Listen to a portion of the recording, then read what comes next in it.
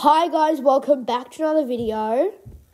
I'm here with my sister. Hi. And today I'm going to be showing you how you can stand up as a human and actually look like a human in Human Story. Yep.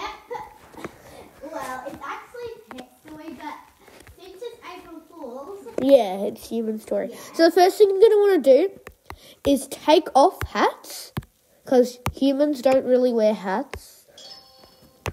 Okay, and now you're going to scroll down and use this free human pet. And I'm going to show you all the tricks. So the first trick we have is free, and it's Dance 1. It kind of looks weird, but it's free. And the others are all for exotic. First we have the floss, and there's also the T-pose. I think the T-pose is the most realistic. Yeah, because you stand up, and I think the floss is the most funniest. Robux. And also when you talk with the human. Robux. Well, thank you all for watching. This was just a short tutorial video for Pet Story. See you all in the next one. Bye. Bye.